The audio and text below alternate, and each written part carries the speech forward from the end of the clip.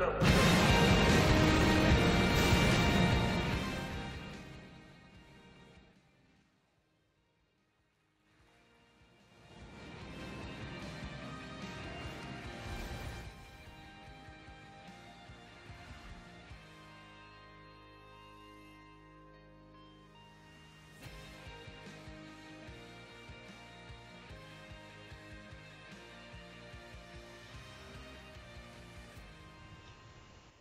বন্ধুরা, তো আমরা যেরকম কথা দিয়েছিলাম যে লাইভে চলে আসবো, লাইভে চলে এসেছি। এখনো খানিকক্ষণ সময় বাকি আছে। আমরা অলরেডি লাইভ, এবং যেরকম যেরকম আমাদের আসতে থাকবে ছবি বা যেরকম যেরকম ঘটনা ঘটতে থাকবে, আমরা কিন্তু সেই অনুযায়ী আপনাদের সামনে তুলে ধরবো। এখানে আমি বন্ধুদেরকে বলে রাখি যে আজকে যেটা লঞ্চ হতে চলেছে সেটা আপনারা ভালো করেই জানেন, যে GSAT-30।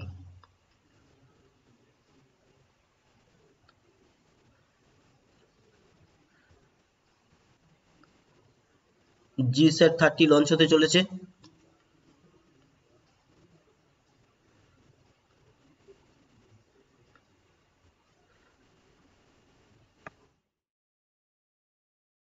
Generation of satellites operating on an all-electric platform. And to tell us more about this mission, my colleague Katie Haswell is at the heart of the action at Jupiter Mission Control. Katie, over to you. Thanks very much indeed, Lisa. Yes, indeed, at the heart of the action here inside the Mission Control Centre. We've got various different groups of people in here. We've got our live audience. A very big welcome to everybody for joining us here today to watch the show live. And of course, behind me, we have the operational teams. They're concentrating very hard at this point before launch inside what we call the fishbowl. We have a packed programme for you today, and we're going to find out what's going to be happening in the next 40 minutes or so. Who better to tell us than the CEO of Ariane Space, Stefan Israel, who's joining me now. Stefan, thanks very much indeed for coming out of the fishbowl to talk to us. It's the first launch of 2020, so we're getting off to a good start. Yes, definitely. This is the first time we launch so early in the year. We start now the year of Ariane 5, 16th of January, so this is a good signal. This is also the 40th anniversary this year of Ariane Space. It will be in March. বন্ধু বান্ধবদের বলে দিই, অনেকে জিজ্ঞেস করছে যে এটা কি লাইভ চলছে। যেমন মোহাম্মদ শাহি বলছে এটা কি লাইভ চলছে নাকি ভাই জানাবেন। ইয়াস, এটা লাইভ। আর 11 মিনিট 46 সেকেন্ডের মধ্যেই আমাদের এই আরিয়ান 5 রকেটটি লঞ্চ করতে চলেছে। আর সৌম্যদীপ সরকার লিখেছে, ভাই পিকচার কোয়ালিটি খুব খারাপ। আমি জানি না, আমি বেশ সুন্দর পিকচার কোয়ালিটি দেখতে পাচ্ছি। আমার তো মোবাইলে দারুণ দেখতে পাচ্ছি। আমি লাইভ করছি এবং সঙ্গে সঙ্গে আমার হাতে মোবাইল রয়েছে। আমি মোবাইলে বেশ ভালো কোয়ালিটি দেখতে পাচ্ছি। আমার এখানে আসছে, তোমাদের আমি এখানে দেখিয়েও দিতে পারি।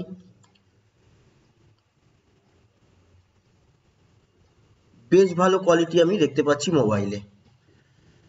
তো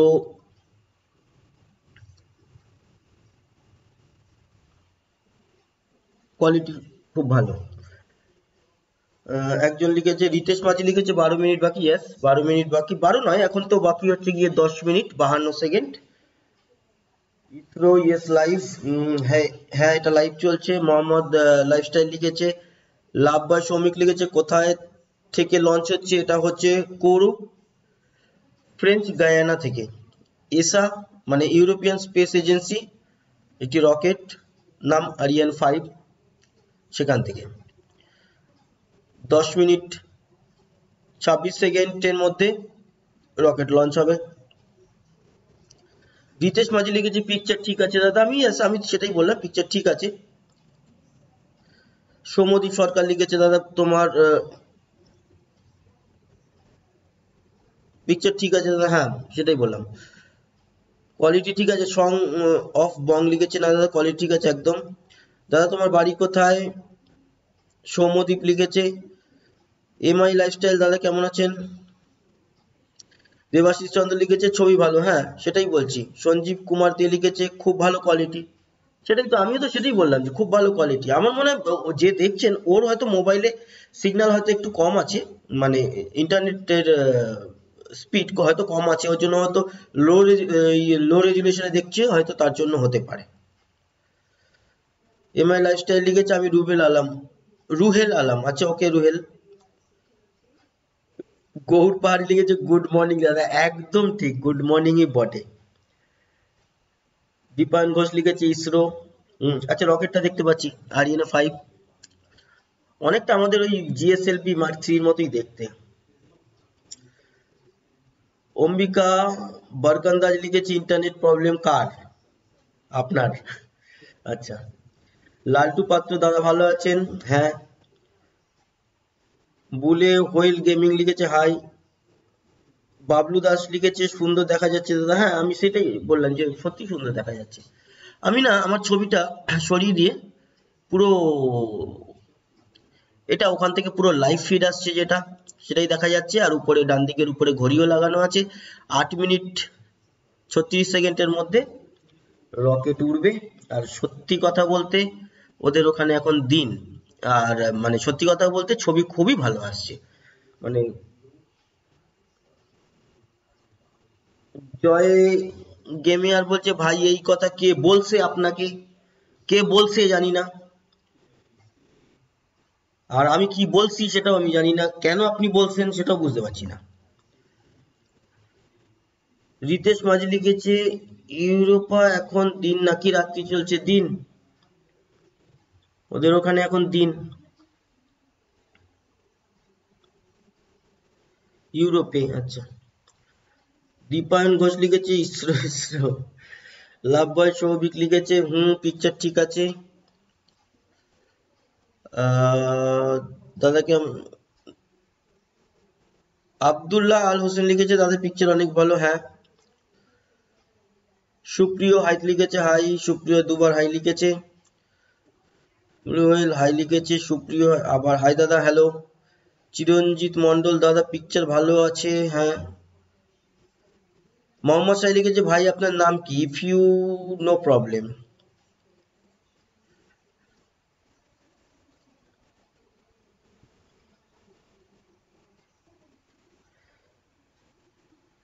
আব্দুল্লাহ আল হোসেন লিখেছে দাদা কত টাইম লাগবে? ওই তো 7 মিনিট 4 সেকেন্ড বাকি, তারপরে তো জিও স্টেশনারি আর্থ অরবিটে যাবে। আমি আগেও ভিডিওতে বলেছি যে এটি 36,000 কিলোমিটার দূরে একটি কক্ষপথ যেখানে এই স্যাটেলাইটটিকে পাঠানো হবে, কারণ সেখানেই একমাত্র এই টেলিভিশন স্যাটেলাইটগুলো করা হয়, প্লেস করা হয়। তার কারণ জিও স্টেশনারি অরবিটেই টেলিভিশন স্যাটেলাইটগুলো লঞ্চ করার কারণ হচ্ছে সে পৃথিবী যে অক্ষ এবং কক্ষপথে ঘোরে তার সঙ্গে সামঞ্জস্য বজায় রেখে একই সিস্টেমে ঘুরতে থাকে, যার জন্য আমরা যদি কোনো টেলিভিশন স্যাটেলাইটকে একবার লিঙ্ক করে ফেলি তাহলে কিন্তু আর তার সঙ্গে আমাদের লিঙ্ক হয় না, ছাড়ে না। এতে 11খানা সি ব্যান্ড যাচ্ছে ট্রান্সপন্ডার, অবশ্যই 11টা সি ব্যান্ড ট্রান্সপন্ডার, 11খানা কেইউ ব্যান্ডের ট্রান্সপন্ডার। তার মানে কত যে চ্যানেলের মধ্যে চলতে পারে সে মানে অনেক অনেক চলবে।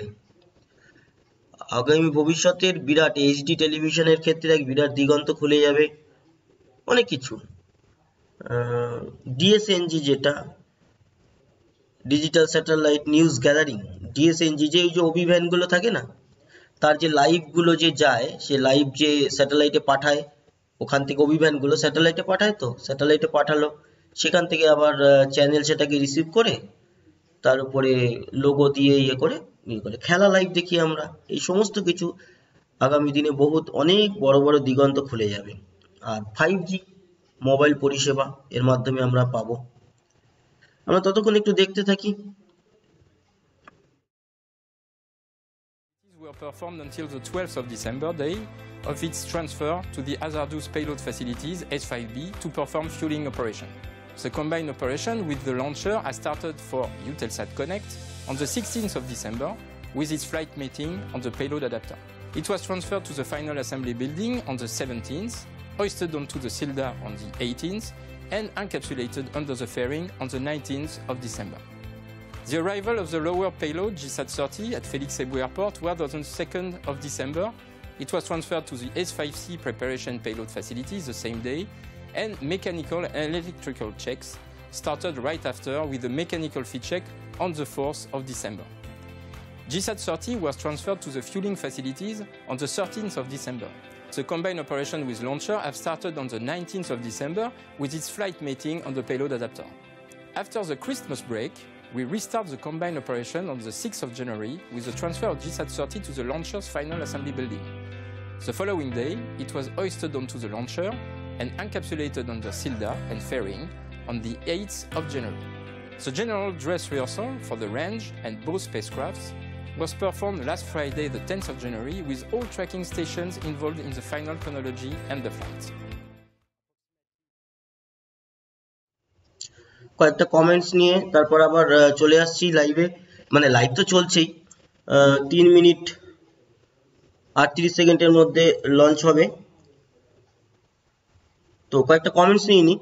গৌর পাহাড়ে লিখেছে কিন্তু আমার এখানে খালি 11টা বাজে, আমি সাউথ আফ্রিকা থেকে দেখছি। হ্যাঁ, যে দেশের যেরকম টাইম।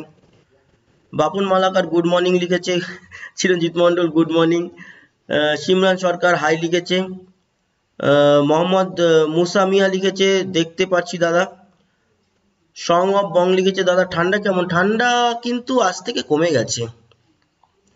এই রকেটটা দেখতে পাচ্ছি আমরা, আরিয়ানা 5 রকেটের মাথায় কিন্তু ইন্ডিয়ার ফ্ল্যাগও লাগানো রয়েছে, যেহেতু ইন্ডিয়ার স্যাটেলাইট লঞ্চ হচ্ছে, আর ইসরো তৈরি করেছে এই satellite.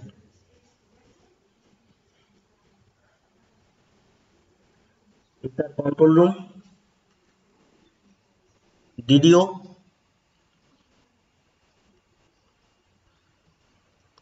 Director of operation. Sanjeev Kumar দে লিখেছে দাদা আমি অ্যালার্ম দিয়ে ঘুমিয়েছিলাম। হ্যাঁ সঞ্জীব, তুমি বলেছিলে যে আসবে, আমি খুব থ্যাঙ্কফুল যে এসছো। আমার খুব ভালো লাগছে যে প্রায় 117 জন আমাদের সঙ্গে জুড়ে গেছে। আমি ঠিক করেছিলাম যদি একজনও থাকে তাও আমি লাইভ করতাম। আব্দুল্লাহ আল হোসেন লিখেছে দাদা আপনার চেহারাটাও ভালো দেখাচ্ছে। আচ্ছা, থ্যাংক ইউ। লাভ বয় সৌভিক লিখেছে ওখানে কটা বাজে এখন?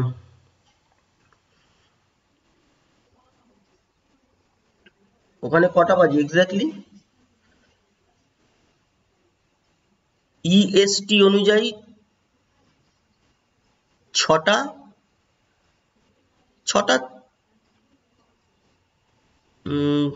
আমাদের এখানে 35, তো 6টা 5 ছিল, ওই 6:30টার মতো, বিকাল 6:30টার মতো বাজে।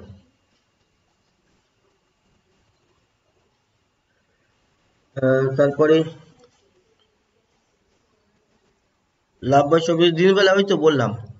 জয় হিন্দ ইসরো লিখেছে সমীরণ সরকার।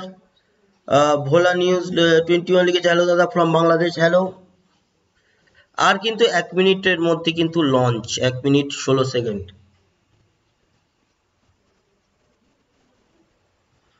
Good morning all my friends. আচ্ছা, আমি কিন্তু আমার কথা বন্ধ করে ওদের কথাটা দিয়ে দেবো, তার কারণ হচ্ছে গিয়ে আর 1 মিনিট বাকি, তো আমি চলে আসি ওদের ওখানে।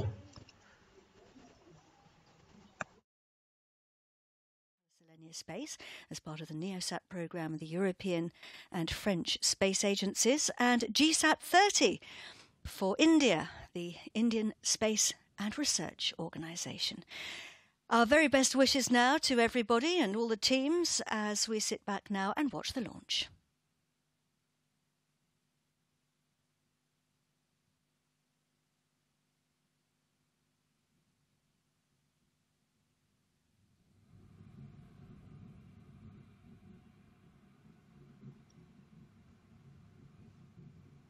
À tous de DDO, attention pour le décompte final.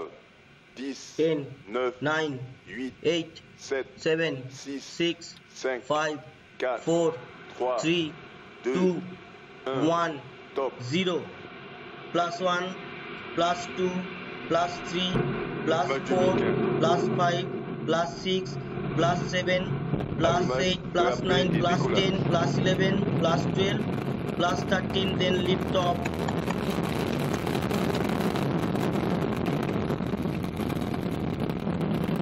Début de la manœuvre en roulis. Les paramètres bord sont nominaux. And we are off. Ariane 5 is blazing a trail across the equatorial La skies. propulsion est nominale. And there we see her. She's come out from the other side of the clouds, powering her way into space, heading east, out over the Atlantic Ocean.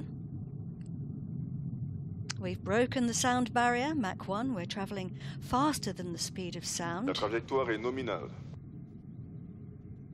And we can just hear the sound of Ariane now coming to us here at the Jupiter Control Center overhead. Thundering overhead. Right now the boosters are doing all the work. They are providing... এই মুহূর্তে flight মানে রকেটটি 1.5 minute হলো lift of করেছে। Distance হচ্ছে গিয়ে 21 kilometre, altitude মানে height 31 kilometre 32, মানে প্রতি সেকেন্ডে 33 34 বেড়ে যাচ্ছে।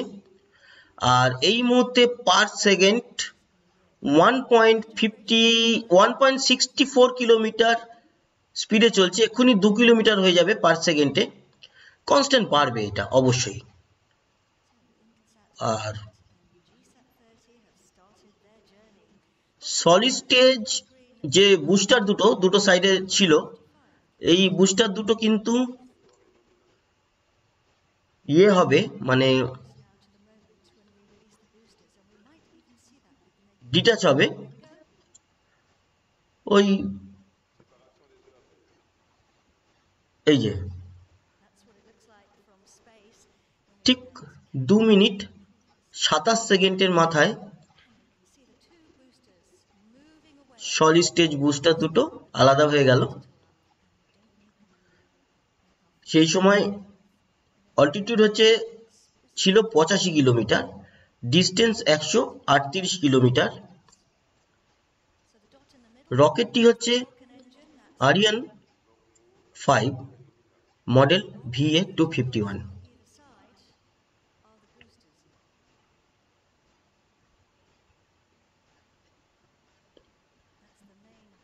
এই বুস্টার দুটো কিন্তু এখন সমুদ্রে এসে পড়বে এবং সেখান থেকে কালেক্ট করে মানে কোস্ট গার্ডরা, যে দেশের থেকে লঞ্চ হচ্ছে সেই দেশের কোস্ট গার্ডরা ইয়ে করবে, ওটা কালেক্ট করবে। এই নিয়ে ভিডিও কিন্তু আমাদের এই চ্যানেলে রয়েছে, আপনারা দেখেওছেন অনেকে, যে কিভাবে কোস্ট গার্ডরা সেটা কালেক্ট করে। অনবোর্ড ক্যামেরা, এটা রকেটের মধ্যে লাগানো ক্যামেরা থেকে লাইভ এই মুহূর্তে দেখতে পাচ্ছি আমরা। লঞ্চ হয়েছে কোরু, ফ্রেঞ্চ গায়ানা স্পেসপোর্ট থেকে।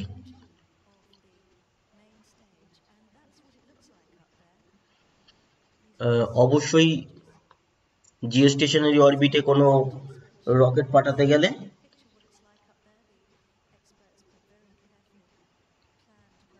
সেটি ক্রায়োজেনিক ইঞ্জিন অবশ্যই থাকতে হয়, তো ক্রায়োজেনিক ইঞ্জিন রয়েছে।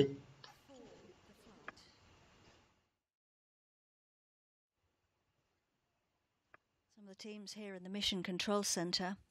On the bottom right-hand side, our speed is coming up to 3 kilometers per second.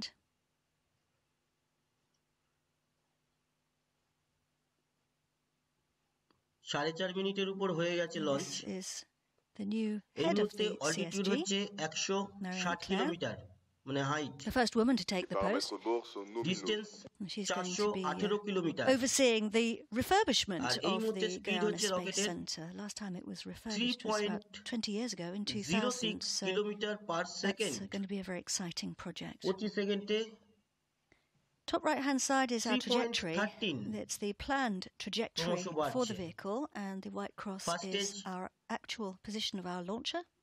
Down হয়ে গেছে We're looking at the main Second stage চলছে। stage. At the bottom you can see Second the blue stage-এর flame পর is the cryogenic engine on the engine, Vulcan. solid The Vulcan engine stage on the down main হয়ে stage. গেছে। That's what we could see burning when we Liquid saw it stage travelling away from us. running. This is now the tracking station. So we lifted off from French Guiana, and Galileo, in yellow, is the tracking station that's keeping its eye on us at the moment. La trajectoire est nominale, il reste 3 minutes de propulsion EPC.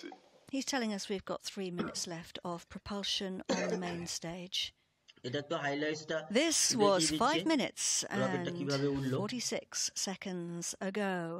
We lifted off from the pad কয়েকটা here comments at নিয়ে the নিই। Guiana Space Center, bang on time. Charlie Chaplin 6:05 in লিখেছে, the high দাদা evening. কেমন আছেন? সোনা Always প্রামাণিক hugely লিখেছে, জেগে impressive আছি, watching an খুব Ariane 5 lift আগ্রহী। off. আব্দুল্লাহ আল হোসেন লিখেছে, যেতে টোটাল কত টাইম লাগবে? And now, cryogenic 6 engine minutes into the fire flight, হওয়ার our 2 আগে satellites are heading out on their journey. We can 1000 see second মানে at 1000 the সেকেন্ড মানে front 17 মিনিট there, Connect, লাগে। Intelsat তারপর ওকে Connect. জিওস্টেশনের অরবিটে place করায়। Total 35 থেকে That's in the upper position.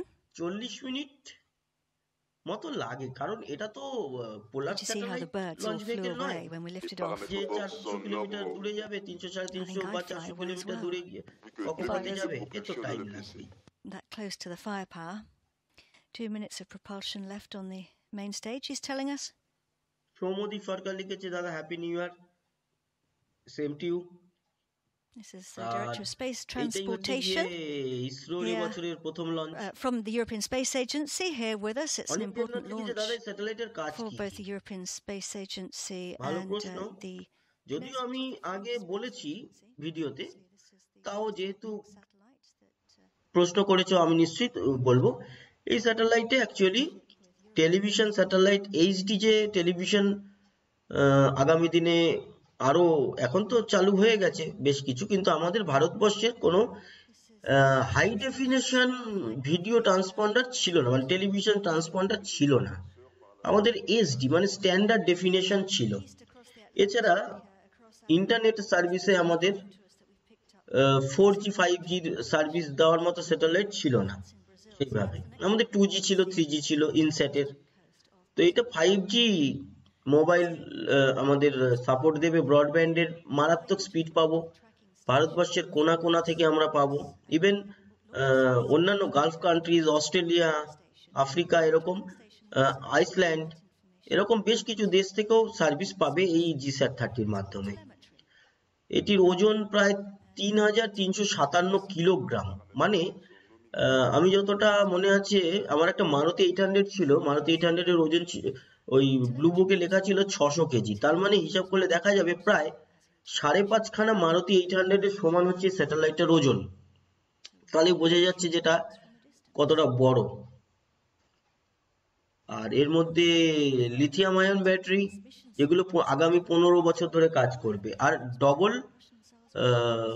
রয়েছে এই স্যাটেলাইটের মধ্যে, solar panel, double solar panel রয়েছে। এই যে সেকেন্ড স্টেজ এই ক্রায়োজেনিক ইঞ্জিন ফায়ার হলো, ঠিক আছে, ঠিক 8 মিনিট 46 সেকেন্ডের মাথায় second stage, last stage, second stage down হয়ে গেল। এটা লাস্ট স্টেজ, এটা cryogenic engine, liquid hydrogen,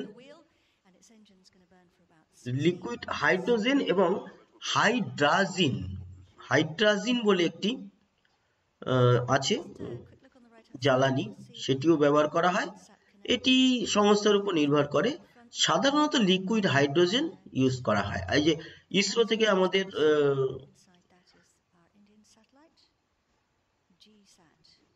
doctor Krishnan সাহাব দেখছেন ইসরো থেকে,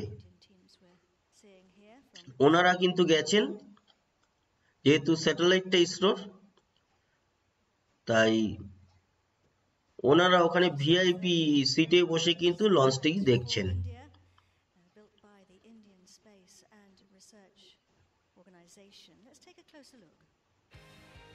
দুলাল চন্দ্র ঘোষ লিখেছে, অনেক বন্ধু লাইভ অ্যাটেন্ড করছে। হ্যাঁ, রিদেশ মাঝি 93, আমি 150 160 দেখতে পাচ্ছি ওয়াচিং। চার্লি চ্যাপলিন 100 ওয়াচিং লিখেছে। আচ্ছা, এটা আগের অনেকক্ষণ আগের কমেন্টস। নতুন কমেন্টসে চলে আসি, পুরোনো কমেন্টস যাদের পড়তে পারছি না কিছু মনে করো না। শুভঙ্কর মন্ডল লিখেছে very very thanks. Subhajit Das লিখেছে জেগে আছি, ধন্যবাদ লাইভ দেখানোর জন্য, ইসরোর সাফল্য কামনা করছে। অবশ্যই ইসরো সফল হবেই।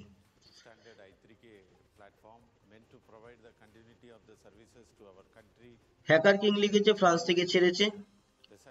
এসা অ্যাকচুয়ালি ইউরোপিয়ান স্পেস এজেন্সির রকেটটি এখন পৌঁছাতে অনেক টাইম লাগবে, তার মাঝখানে একটু স্যাটেলাইটটির ভিতরকার বিষয়গুলো দেখিয়ে দিচ্ছে। শুভব্রত দে লিখেছে আনসার মি। জানি না শুভব্রত কি প্রশ্ন করেছিল যে আনসার মি লিখেছে। শুভব্রত দে পিছনে কমেন্টসে গেলে অনেক পিছনে চলে এসেছি, তাও তো দেখতে পাচ্ছি না। শুভব্রত দে না পাচ্ছি না তোমার, তুমি কোথায় কি প্রশ্ন করেছো আমি বুঝতে পারছি না।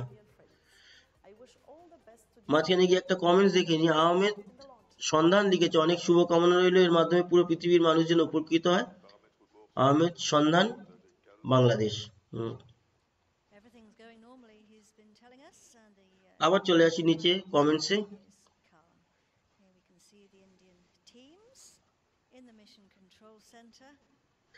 সৌরভ উপাধ্যায় লিখেছে এত রাতেও আছি আপনার সাথে, একদম থ্যাংক ইউ।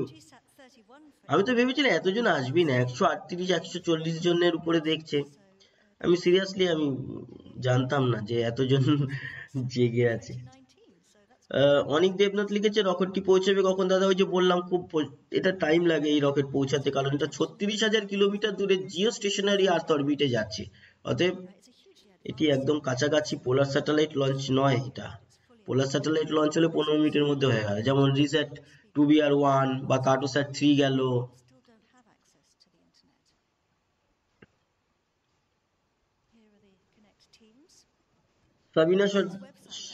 সাবরিনা সর্দার লিখেছে good night bye. Roopkumar Adak লিখেছে great my India, yes. Subrata লিখেছে how many times it will take time to launch? Total সব মিলিয়ে 35 থেকে 40 মিনিট। এই তো ক্রায়োজেনিক ইঞ্জিন 8 মিনিট 8.5 মিনিট নাগাদ অন হলো, মানে 8.5 মিনিটের মধ্যে রকেট তার দুটো সলিড স্টেট বুস্টার এবং সেকেন্ড স্টেজ ইঞ্জিনকে ছেড়ে দিয়েছে, মানে ডিটাচ করে দিয়ে। ক্রায়োজেনিক ইঞ্জিন যেটা লিকুইড হাইড্রোজেন দিয়ে জ্বলে, ক্রায়োজেনিক ইঞ্জিন চালু হয়ে গেছে। ক্রায়োজেনিক ইঞ্জিন টেনে নিয়ে যাবে পুরো ওই 36,000 কিলোমিটার দূরে নিয়ে যাবে না, নিয়ে যাবে এমিওতে, মিড আর্থ অরবিটে নিয়ে যাবে। সেখান থেকে ওকে ওর ভিতরের যে থ্রাস্টার আছে, থ্রাস্টার অন করিয়ে ওকে যেমন ভাবে মঙ্গলযানকে পাঠানো হয়েছিল, যেমন ভাবে চন্দ্রযান 2 কে পাঠানো হয়েছিল, সেইভাবে থ্রাস্টার অন করে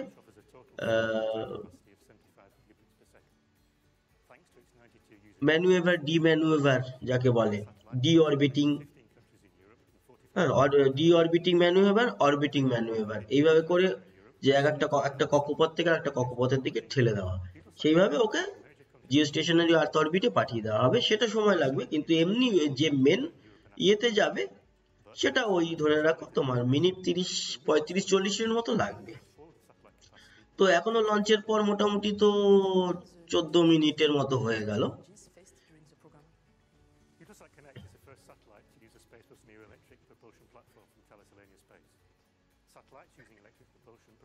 অরিন্দম বসু লিখেছে দাদা আমি আছি। হ্যাঁ অরিন্দম, থ্যাংক ইউ। জাকির ইসলাম যে ভাই আপনার voice nice, thank you. Dipayan Ghosh লিখেছে দাদা ঠান্ডা কিন্তু কমে গেছে। হ্যাঁ আজ থেকে কিন্তু সত্যি ঠান্ডা কমে গেছে। দুলাল চন্দ্র ঘোষ লিখেছে so many interested in the hair. Hamidul ইসলাম যে দাদা আপনি কেমন আছেন? এত রাত্রে আপনার লগে আছি। হ্যাঁ একদম, থ্যাংক ইউ। সৌরভ উপাধ্যায় দাদা আমি আপনার একটাও ভিডিও মিস করি না, আপনার ভিডিও আপনার খুব ভালো লাগে। Thank you Sourav Upadhyay. সরজিৎ কর্মকার লিখেছে পুরো লঞ্চটা লাইভ দেখাবে দাদা? হ্যাঁ পুরো লঞ্চ তো হয়ে গেছে অ্যাকচুয়ালি, এবার এই যে যাবে সেটাই। আর এখন সব হাসি ঠাট্টা করছে তার কারণ লঞ্চ ভালো হয়েছে, টাইমে। তবে আমি একটা জিনিস দেখলাম, আমাদের যে জিএসএলভি বা পিএসএলভি না, জিরো হওয়ার সাথে সাথে 1-2 সেকেন্ডের মধ্যে উড়ে যায়। এ কিন্তু উড়লো প্রায়, এর শুধু আজকে নয়, এর আগে ওই আরিয়ান 5 এর আমি, এটা তো এই যে ভিএ 251, এর আগের মডেলটা ছিল ভিএ 250, ওটাতেও ইন্ডিয়ারই ইসরোরই একটা স্যাটেলাইট উড়েছিল, যেটা ছিল হচ্ছে GSAT-29 বা GSAT-31 এরকম কিছু একটা। এই আমি একটা কথা বলে রাখি, এই জিস্যাট এর কিন্তু এটা 15 নম্বর মডেল। জিস্যাট এর কিন্তু 14টা স্যাটেলাইট অলরেডি মানে আকাশে রয়েছে, মহাকাশে কাজ করছে, জিওস্টেশনারি আর্থ অরবিটে। তো এটাও একটা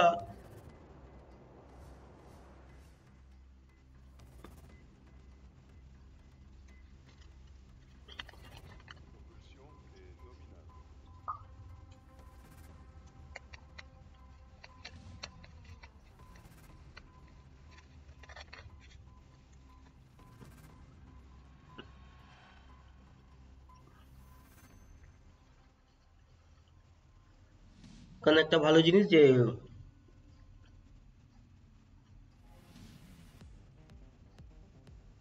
এই টাইমটা ওরা নিজেরাই পাস করিয়ে দিচ্ছে বিভিন্ন রকম ফুটেজ দেখিয়ে। আমার এখানেও কিন্তু ইন্ডিয়ান ফ্ল্যাগ রয়েছে আমার বুকে।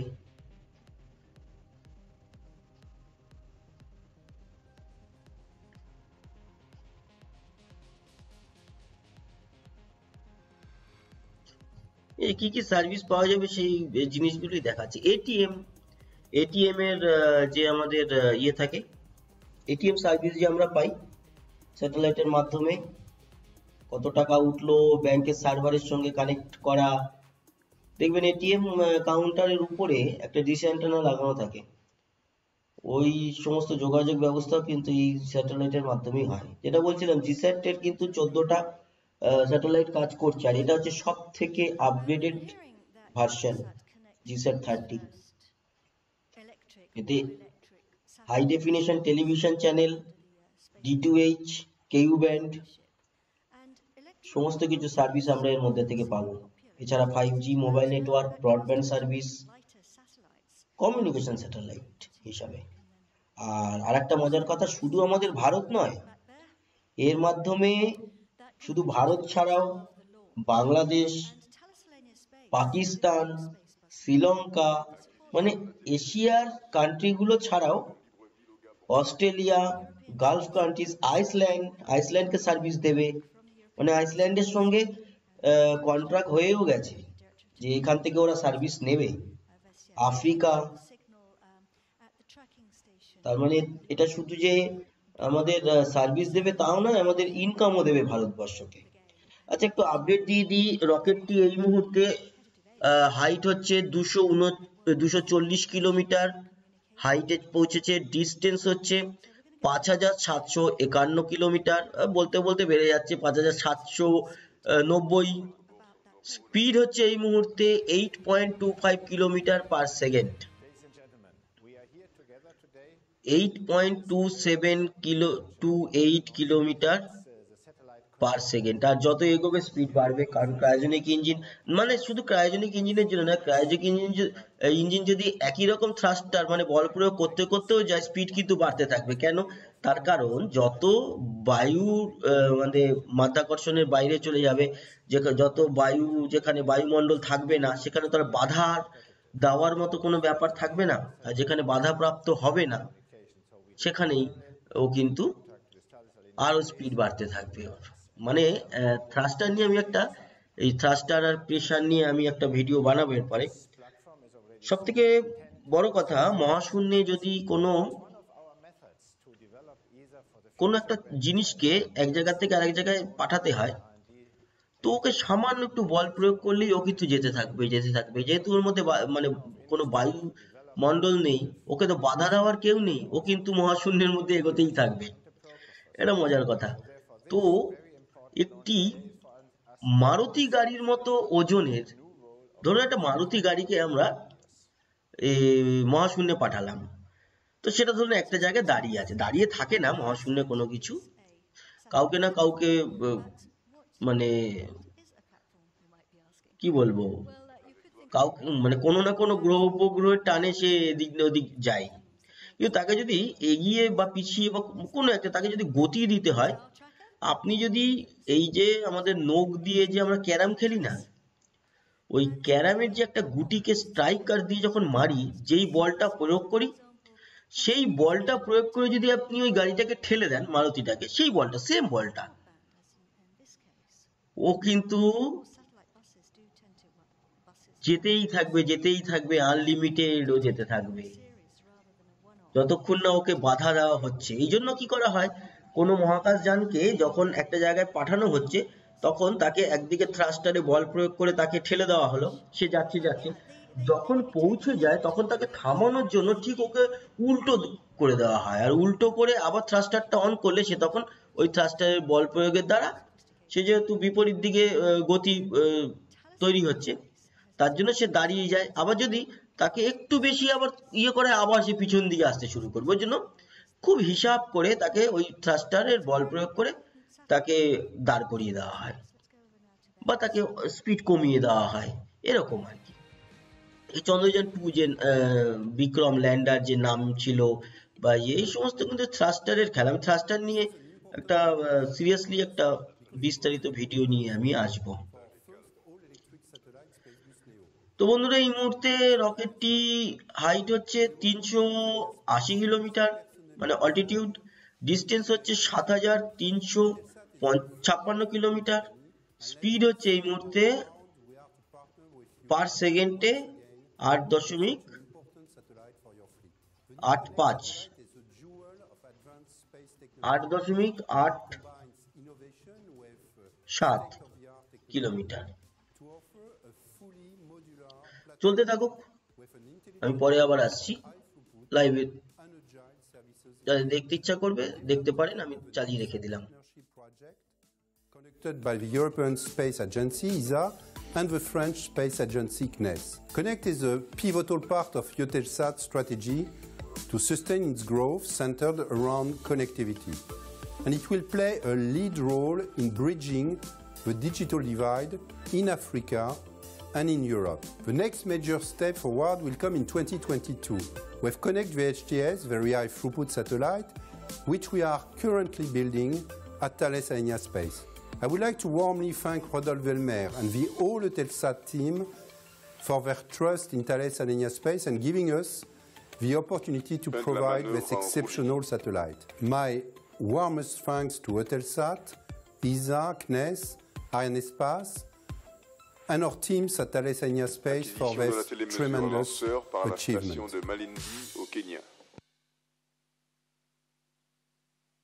No, we were just picking up there that we've got the signal now in Malindi in Kenya, and you can see at the top, the right-hand side of our screen, we're really climbing into space now, and our altitude on the bottom left, 531 kilometers high.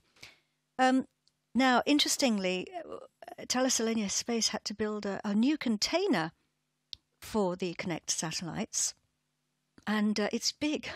It's about 5.5 meters wide and over 4 meters high, and it's so big that when they transported it along the motorway going along the south of France, they actually had to adjust the size of the péage, the toll, had to widen it. They had to deepen the road to get it under bridges, and they had to modify some roundabouts. So thankfully the mayor of Cannes has been very understanding and helped them to ensure that they could transport their satellite. The propulsion is normal. So we're powering at the moment with the upper stage engine, but it's getting ready to switch it off.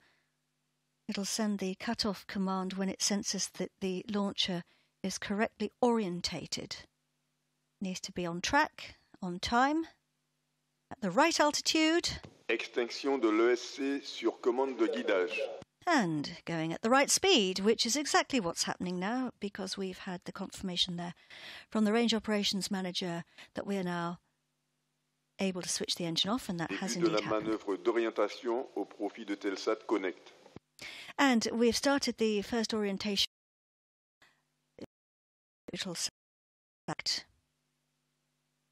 Now we have to put our satellite into a very precise and specific orbit.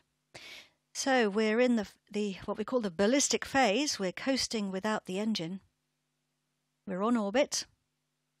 We've got the correct altitude and speed. And we're getting ready now for the next phase of the journey, getting ready to separate our satellites. In the meantime, the guys and girls here on this mountain inside what we call the CVI building are taking all the information from those tracking stations, all the telemetry that's being sent from those tracking stations, and they make a quick selection to check how the flight is progressing in real time. And they tell the range operations manager when they have the confirmation of those events, so that he or she can then announce those to the rest of us across the range. And then later these teams will analyze the information to see how the vehicle performed, and they can use that vital information to make adjustments for future flights. So our upper satellite, Eutelsat Connect, is due to separate in, just under a minute now. It's going through a very precise set of manoeuvres. Once we release it, it's going to travel to its final orbital slot in space, 36,000 kilometers above the Earth. We call that geostationary orbit. Lots of satellites there, telecommunications satellites delivering all kinds of important services to us. And right now, the upper stage is orientating itself. Début de la mise en spin au profit d'Eutelsat Connect. So he's just announced the Séparation du satellite Eutelsat Connect. He's just announced the separation of the Eutelsat Connect satellite.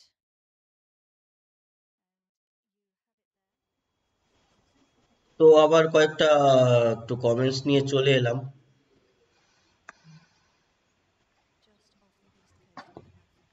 যে রাত্রির হলেও অনেক বন্ধুরা দেখছে, লাইভে রয়েছে, তার জন্য প্রায় 30 মিনিট 28 মিনিট 4 সেকেন্ড হয়ে গেছে। ওটা কি দেখা যাচ্ছে টাইমটা? হ্যাঁ, 28 মিনিট 15 সেকেন্ড।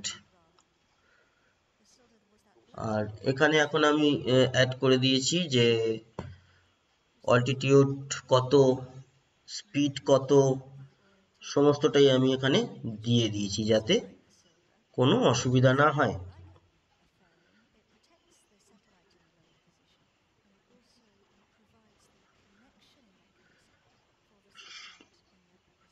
শুভঙ্কর বাড়ি লিখেছে দাদা আমিও আছি। বাপন মালাকার লিখেছে আমি আছি দাদা, thank you Bapan. Suman Kazi Thums up দিয়েছে।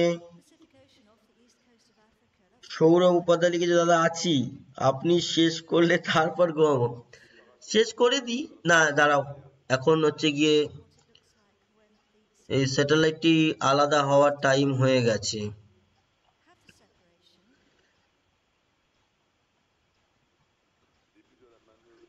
মেন কথা হচ্ছে কি বলতো, কোনো স্যাটেলাইট লঞ্চ হওয়ার পর যে মিশন ডিরেক্টর থাকেন, ডিডিও বলা হয়, উনি সম্বোধন করবেন, মানে মাইকে গিয়ে তিনি ওই উৎক্ষেপণটা সম্পর্কে একটি বিবৃতি দেবেন, তারপর লঞ্চটা খতম হয়, মানে টোটাল প্রজেক্টটা খতম হয়। এটাই হচ্ছে কি একটা যে কোনো প্রজেক্টের সিস্টেম। সে যদি ইসরো হতো তাহলে ইসরোর যে চেয়ারম্যান ডক্টর কে শিবন, উনি গিয়ে মাইকে বলেন না যে সাকসেস, বা সবাইকে সেই রকেটের সঙ্গে জড়িত, স্যাটেলাইটের সঙ্গে জড়িত সমস্ত লোকজনকে উনি কনগ্রাচুলেশন জানান, বাধাই দেন আর কি, সেরকম। তো যতক্ষণ না কোনো আধিকারিক গিয়ে বলছে ততক্ষণ অবধি ওটা মানে লঞ্চটা খতম হয় না। তো প্রায় হয়ে এসছে, কাছাকাছির মধ্যেই হয়ে এসছে, মানে আর বেশিক্ষণ নয়, ওই তো কতদূর পৌঁছে গেছে দেখাচ্ছে তো, ডিস্টেন্স 11,211 কিলোমিটার, অল্টিটিউড দেখো 1,672 কিলোমিটার। তাহলে কোথায়, এই স্পেস স্টেশন থাকে 400 কিলোমিটার অল্টিটিউডে, আর এটা 1700, আর এখন দেখো স্পিড কত বেড়ে গেছে, আর অল্টিটিউড কত বাড়ছে, নিমেষের মধ্যে বাড়বে। স্পিডের থেকে অল্টিটিউড ডিস্টেন্স কেন বাড়বে? যেহেতু পৃথিবীর ঘূর্ণন বিষয়কে কাজে লাগিয়ে ইয়ে ছাড়া হয়।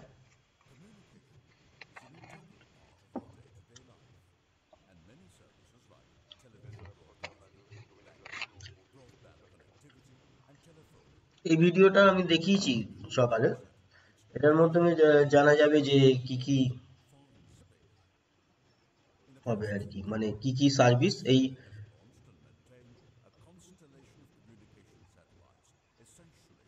স্যাটেলাইটের থেকে আমরা পাচ্ছি।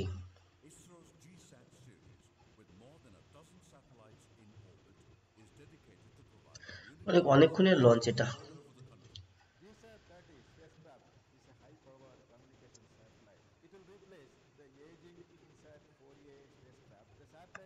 Based on ISRO's standard I3K satellite bus Poursuite nominale de and la will manœuvre provide 12 d'orientation normal profil du C-band satellite and 12 Gsat-30. Ku band transponders. The satellite has 3-axis stabilized, momentum-biased control system with a host of sensors, reaction wheels and thrusters. Gsat-30 is an advanced communication satellite with a liftoff mass of 3,357 kilograms to provide valuable communication services to the country for more than 15 years. This satellite will generate around 6 kilowatts of power. A host of new and advanced technologies are used to realize this satellite. The satellite has 2 large propellant tanks accommodated within its central structural cylinder. Liquid apogee motor, which is Gsat-30's main engine, is mounted on a separate deck which interfaces with একজন সৌরভ উপাধ্যায় লিখেছে, দাদা একটা WhatsApp group খুলুন আর আমাদের সকলকে add করুন। এটা কিন্তু ভালো প্রস্তাব, এটা নিয়ে কিন্তু ভাবা যেতে পারে। আর কমেন্টস বা ইয়েতে তো খোলা যায় না। আমি ট্রাভেল শুটার্স মানে এই চ্যানেলের জন্য একটা আলাদা নাম্বার নিই, ঠিক আছে, নাম্বার নেব, নিয়ে তাতে হোয়াটসঅ্যাপ খুলে সেটা দিয়ে অ্যাড করবো। কারণ আমার এখন একটাই যে নাম্বার, সেটা আমার তো ওই সমস্ত কাজের জন্য ব্যবহৃত হয়, ওটাকে যদি এর পিছনে এঙ্গেজ করে দিই তাহলে কিন্তু আবার অসুবিধা হয়ে যাবে, মানে বুঝতে পারবো না কোনটা। অল্টিটিউড মানে হচ্ছে হাইট, সুদীপ বিশ্বাস, উচ্চতা আর কি, মানে অল্টিটিউড মানে উচ্চতা, কত উচ্চতায় রয়েছে। ডিস্টেন্স মানে হচ্ছে মানে ওই উচ্চতাটা মাপা হয় মানে পৃথিবীর যে সমুদ্র তট থেকে উচ্চতা মাপা হয়। এটা কিন্তু এভারেস্টের মানে পৃথিবী বললে তো আমরা এভারেস্টের মাথাটাও তো পৃথিবীর মধ্যে পড়ে, তাই না? তো যে কোনো উচ্চতা মাপা হয় হচ্ছে সমুদ্র তট থেকে, ওটাই হচ্ছে পৃথিবীর গ্রাউন্ড লেভেল, মানে সমুদ্র তটটা। তো সমুদ্র তট থেকে যে ডিস্টেন্স মানে উচ্চতায় গেছে সেটা হচ্ছে অল্টিটিউড, আর ডিস্টেন্স হচ্ছে পৃথিবীর ভূপৃষ্ঠ থেকে কত ডিস্টেন্সে গেছে।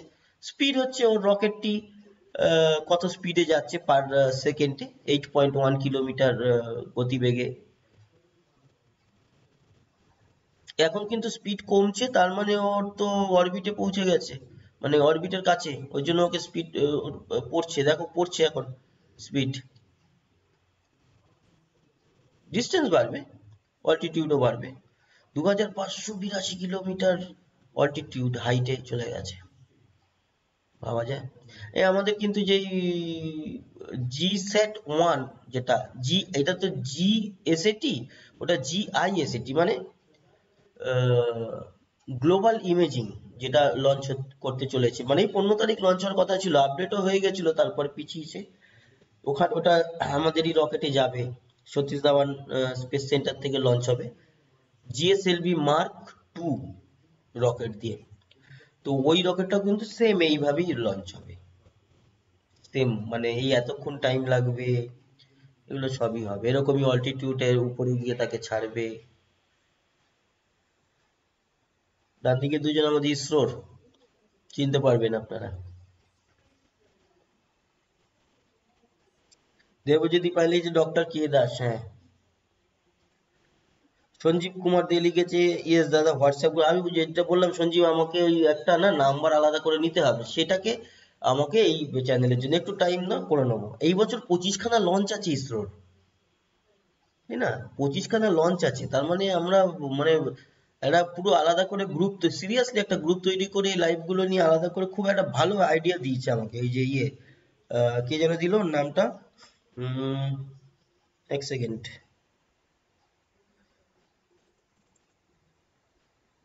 দাঁড়াও, হ্যাঁ সৌরভ উপাধ্যায়, ও দিয়েছে আইডিয়াটা, খুব ভালো আইডিয়া কিন্তু, একটা হোয়াটসঅ্যাপ গ্রুপ খুলে ওই সঞ্জীব, সৌরভ বা বাকি সুমন ঘোষ, প্রদীপ বিশ্বাস, সবাইকে মানে যারা যারা ইন্টারেস্টেড আর কি সবাইকে নিয়ে একটা গ্রুপ খুললে সিরিয়াসলি কিন্তু খুব ভালো আইডিয়া এটা সৌরভ উপাধ্যায় যেটা দিয়েছে, এটা আমি চেষ্টা করছি সৌরভ, থ্যাংক ইউ। আমি করব কি, আমাদের যেই কমিউনিটি ট্যাবে যেখানে আজকে ভোটিং এর মতো করলাম না, যে এটা থাকছি না, ওইখানে আমি নাম্বারটা দেওয়ার পর শেয়ার করব যে এই নাম্বারে হোয়াটসঅ্যাপে আমাদের সঙ্গে জয়েন করুন। ওই নাম্বারটা শেয়ার করলাম, তাতে কি হলো, আমার নাম্বারটা একজন পেয়ে গেল, একজন পেয়ে গেলে এইবার জয়েন করবে কি করে, গ্রুপটা আমাকেই খুলতে হবে তাই তো, খোলার পর ওখানে আমি তো নাম্বার দিলে ওখানে রিকোয়েস্ট তো হোয়াটসঅ্যাপ গ্রুপে পাঠাতেই পারবে। আমি একটু দেখে নিই এই বিষয়টা, আমি তো খুব একটা হোয়াটসঅ্যাপ করি না, মানে অল্প কাজের জন্য মেসেজ আসে আমি পাঠিয়ে দিই। গ্রুপ খোলার পর অ্যাড করতে হবে আমাকে, যে অ্যাডমিন হবে সে অ্যাড করতে পারবে অন্যকে, তাহলে সেক্ষেত্রে আমার নাম্বারটা দিয়ে দিলে প্রাইভেট নাম্বারে ওখানে তো মেসেজ পাঠালেই হয়ে যাবে তাই না, প্রাইভেটে যে দাদা আমি ট্রাভেলস শুটার্সের আমাকে ওই গ্রুপে অ্যাড করে নাও, ব্যাস ওই গ্রুপে ওই নাম্বারটাকে অ্যাড করে নিলেই হয়ে গেল, ব্যাস এই তো এইটাই করে নেবো একদম।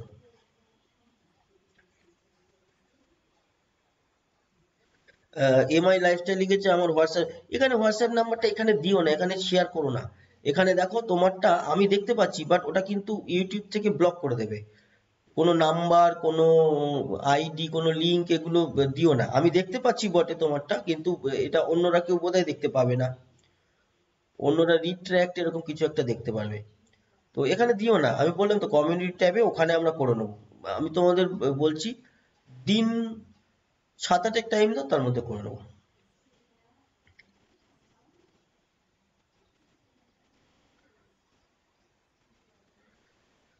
অরিন্দম বসু লিখেছে হোয়াটসঅ্যাপ গ্রুপ করবে কি, জানি না কি করবে এই সমস্ত লঞ্চ বা কখন আসছি একটা হোয়াটসঅ্যাপে স্ট্যাটাস যাবে, যা পৌঁছে গেল, মিশন মোটামুটি কমপ্লিট, মিশন ডিরেক্টর এবার সম্বোধন করবেন যেটা বলছিলাম, ওটা শুনে নিয়ে তারপর আমরা লাইভটা শেষ করছি। সৌম্য ব্যানার্জি লিখেছে দাদা পাকিস্তানকে 5G দেওয়া ঠিক হবে, না না সৌম্য, আমি বলেছি যে গ্লোবাল যে একটা থাকে না, মানে ধরো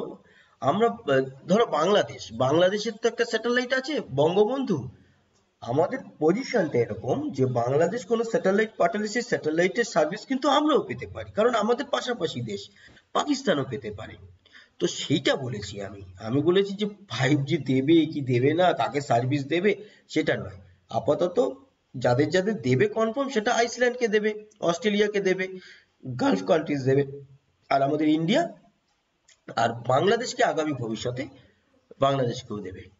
তো সেক্ষেত্রে আমি পাকিস্তানকে কেন বলেছি, পাকিস্তান আমাদের প্রতিবেশী দেশ হিসেবে তারাও সিগন্যাল পাবে, মানে আমরা যদি ছাড়ি তাদেরকে তারাও পেতে পারে, ওই লিঙ্কের আন্ডারে রয়েছে, একটা তো লিঙ্ক থাকে, একটা এরিয়া থাকে, একটা স্যাটেলাইটের আন্ডারে একটা এরিয়া থাকে, সেই এরিয়ার মধ্যে রয়েছে, যেমন আমেরিকার একটি স্যাটেলাইট যদি ছাড়া হয় আমেরিকার, সেই স্যাটেলাইট মানে এবার বলবে যে তো তাহলে আমেরিকার স্যাটেলাইট কি করে আমাদের দেশকে কভার করে, সেই নয়। কোনো টেলিভিশন স্যাটেলাইট জিও স্টেশনারি আর্থ অরবিটে যদি আমেরিকাকে কভার করে সেটা কিন্তু আমাদের ভারতবর্ষের উপর কভার করতে পারবে না, তাই না? তখন রিফ্লেক্টর টাইপের কিছু ইউজ করতে হবে সেই স্যাটেলাইট থেকে আমাদের যে জিও স্টেশনারি অরবিটের স্টেট যেই লিঙ্কটা রয়েছে সেই লিঙ্কে একটা রিফ্লেক্টর টাইপের বসিয়ে তার সিগন্যাল আমাদেরটায় পাঠাতে হবে, যেটা রিলে বলে।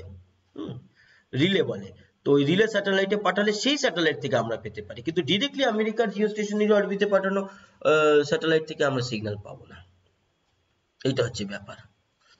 তো সেক্ষেত্রে আমাদের একটা জোন থাকে, একটা স্যাটেলাইট মানে তিনখানা স্যাটেলাইট মিলে একটা পুরো পৃথিবীটাকে কভার করতে পারে। তিনটে মানে জিও স্টেশনারি অরবিটে যদি তিনটে অ্যাঙ্গেলে তিনটে স্যাটেলাইটকে বসানো হয় তাহলে তার এক একটা তিনটে জোন থাকবে, সেই তিনটে জোন মিলে তো একটা জোন, এটা যে আমাদের জোনে গেল।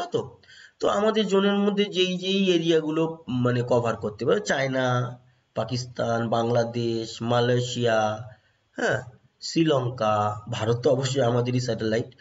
আর এইবার কি হয়, এই স্যাটেলাইটটি এত দূরে গেছে, এত তার কভারেজ এরিয়াটা বড় যে অস্ট্রেলিয়াও চলে এসছে, আইসল্যান্ড চলে এসছে তার এরিয়ার মধ্যে, এরকম আর কি। এইটা আচ্ছা, উনি এখন সম্বোধন করবেন, ওনার কথাটা শুনে নিয়ে আমরা লাইভটা শেষ করব। Mesdames et messieurs les parlementaires français présents à ce lancement, distinguished guests. Arianespace is delighted to announce that Eutelsat Connect and Gsat-30 have been injected as planned on the targeted geostationary transfer orbit. For the first Ariane 5 launch of the year, our heavyweight vehicle has once more performed flawlessly. Congratulations to all. Tonight, I want to deeply thank our partners and customers. I will start with Eutelsat. Less than a month after Ariane's 40th birthday, we celebrate tonight our 34th successful mission together since ECS-1 which flew with the 6th launch of Ariane back in 1983. What a long way we've come together. Let me express my warmest thanks to Johan Leroy, Deputy CEO of Eutelsat, who is with us tonight.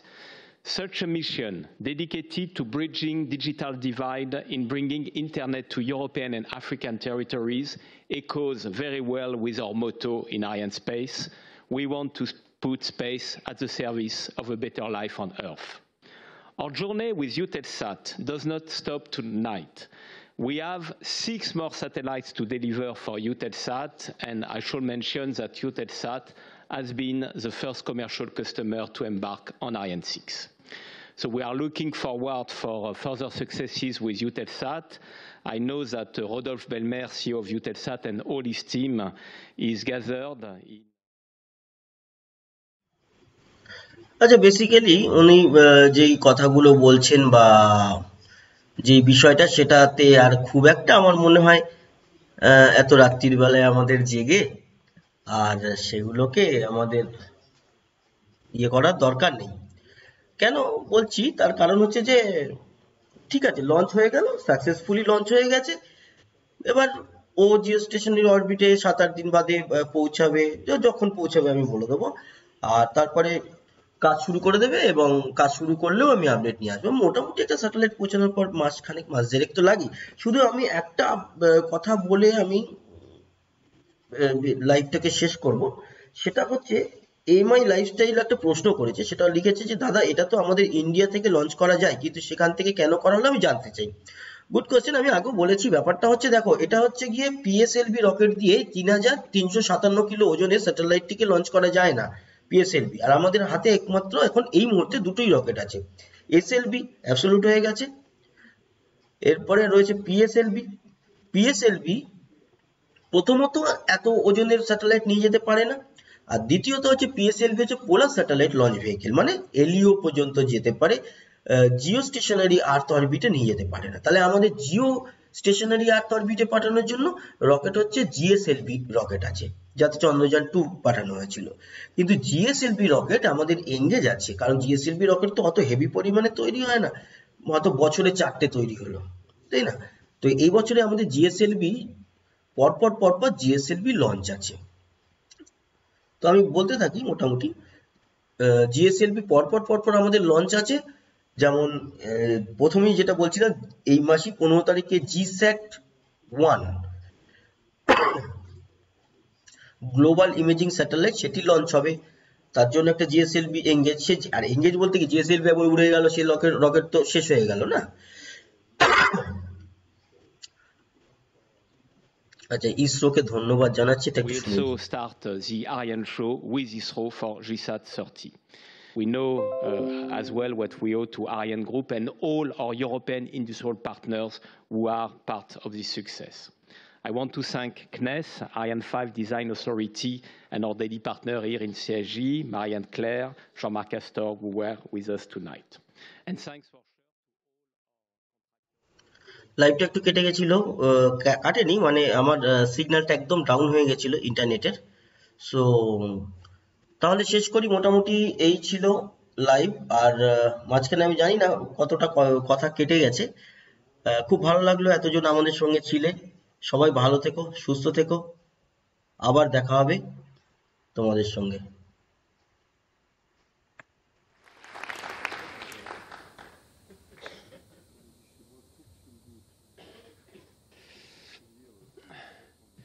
Good evening, everybody. As you may have noticed from Stéphane's speech, Eutelsat and Ariane Space are like an old couple. We've been working together since almost the very beginning, starting with the launch of Eutelsat 1 F1 in 1983.